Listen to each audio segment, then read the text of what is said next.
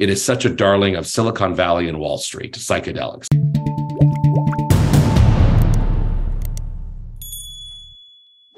It's funny because I've been thinking lately about how a lot of this discussion around psychedelics is representing such a mind-body dualism that doesn't always make sense with mental health. Like we're really splitting brain chemistry from experience, or like biology from psychological disorder, in a way that when you get into the mental health arena, just those things become mixed really, really quickly. If we're screening out for a history of psychotic disorders, are you screening out for brain chemistry or psychology, right? Like both, obviously. So I think that there are questions that we don't know yet about screening, including things that we're going to change as we go along. There's a question right now of, if you are on SSRIs, should you stop them before you take a psychedelic assisted therapy, or should you not? Before, in clinical trials, they would have people stop them. Now we have some new data that shows that maybe it's okay, you can stay on them, it doesn't really matter. So I think with screening, it's just going to sort of happen as we learn more about interactions and the risk factors associated with psychedelic therapy. But I do agree that in terms of like clinics opening up and retreats and things like that, there should be some wariness about just like making sure there's enough like consumer like informed consent about the kinds of things that might happen. Okay, that's fabulous. I mean, I feel like I pushed you guys quite hard on that subject, but I think you summarized it beautifully there, Shayla, that it's really actually, not actually possible to separate out the brain chemistry from the experience in this space. And that's part of what makes this conversation so uncomfortable, but also so important to do more work on. So I wonder if we could then start talking a bit more about the practicalities at the present moment. You've all talked about concerns about the hype. There's this, it's being touted as being this new mental health renaissance. Or is it all just dangerous hype with money as a prime motivator, essentially? Kevin, I feel like you've spoken to that already, but how exactly do we stop that from happening, right? How do we intervene with these things? No, I mean, I think I've said it. I think we just have to go slowly and kind of maybe look at some standards. For example, are the, people who are, doing research, for example, this is something that Eiko Fried talks a lot about online on Twitter as a researcher on this issue.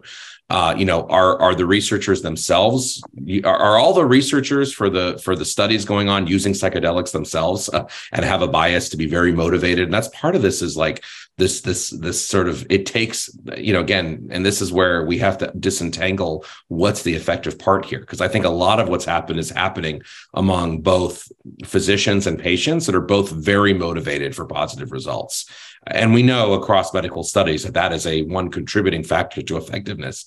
And so, we need to disentangle that a bit more, again, and really try and keep this more in that medical realm for now as we're learning. And if this is about learning, if we agree that it's sort of still nascent stages, I worry that this is sort of taken often to, again, this sort of over enthusiasm right now. I just saw that Australia talked about how they're going to, make psychedelic, be one of the first countries to make psychedelics something that is, much more widespread.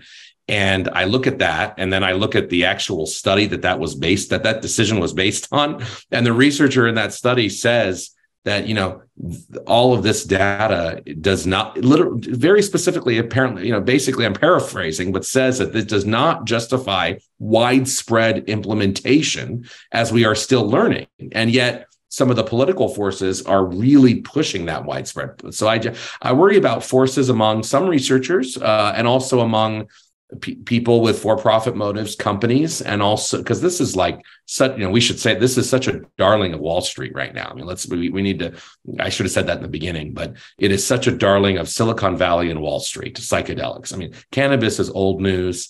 It's psychedelics now. Some think it will be cocaine and heroin next, because there's all kinds of ways to justify, different things if you're only looking at one side of the coin. So again, I think we need to slow down a bit.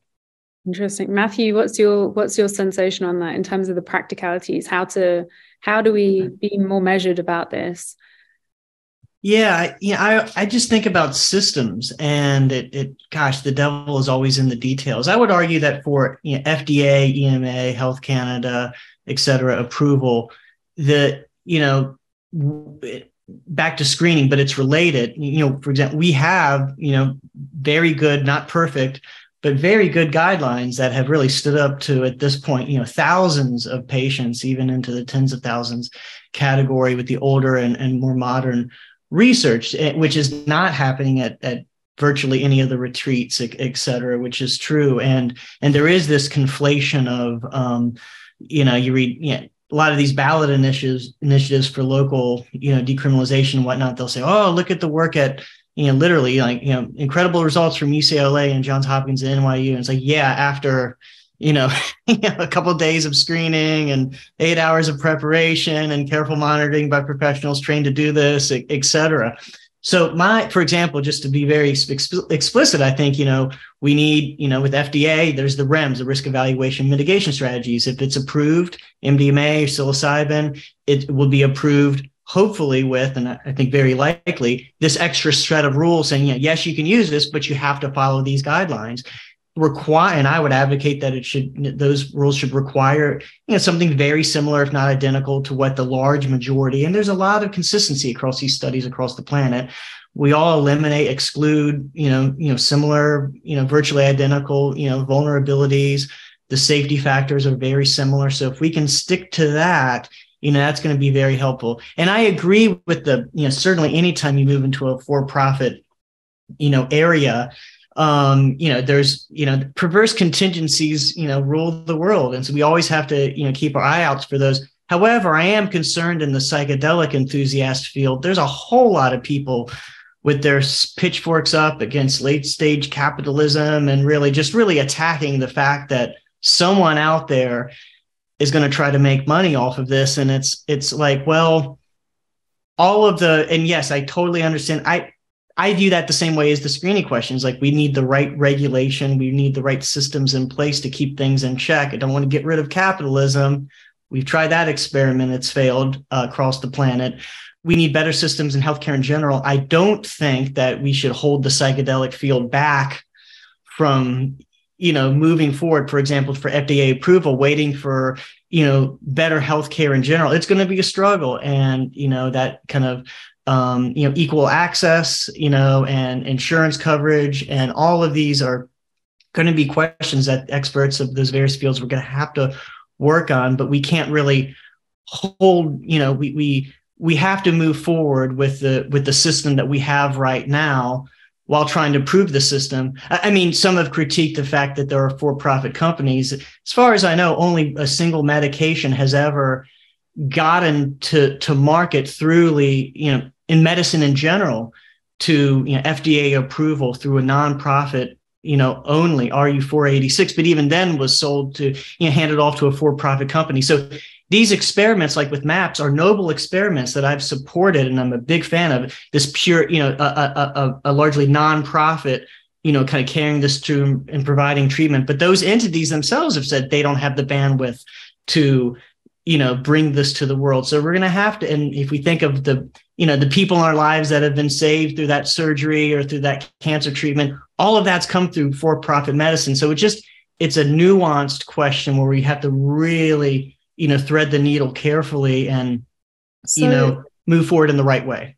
Yeah, that makes a lot of sense, Matthew. I mean, you're basically advocating to not throw the baby out with the bathwater immediately. So, Shayla, I'd like to turn to you to just ask, in that case, short of wanting full economic revolution, how would you think, from the things that you've read and experienced and written about, how do you think we should go about ensuring that this sort of profit motive doesn't result in these really promising, it sounds like, substances from reaching their hopeful goals and not allowing people to just profiteer off actually the most vulnerable people in our society in any given moment, right? Yeah, well, I agree that it's a complicated question if you think about psychedelics as a biotech product, which we are. We're talking about it as a medicine that we want to put through clinical trials, which cost a ton of money. I'm very aware of the realities of this, again, as a science journalist. And my parents are research scientists. They work in biotech. I know what that's like. I know the process. You come up with a chemical, you get a patent on it, somebody invests in your company, put it through clinical trials, maybe it works, then that's great. Then you have to recoup your investment with the people who helped do the clinical trial in the first place. This is the equation that we have to creating medicine, and it makes a lot of really good medicine. And it also can result in drug prices that are really high, because there's always this incentive to pay back the people who helped you fund the research. And so I think with psychedelics, one thing that's kind of strange about psychedelics is that it has been funded almost predominantly by philanthropy up until very, very recently. We're talking about people making nonprofits and just doing this on donation because of psychedelics legal status, getting almost no research money from the government whatsoever. I think we had there was the first grant from NIMH in 50 years, just a couple of years ago, to Matt Johnson's group at Johns Hopkins studying psilocybin for smoking cessation.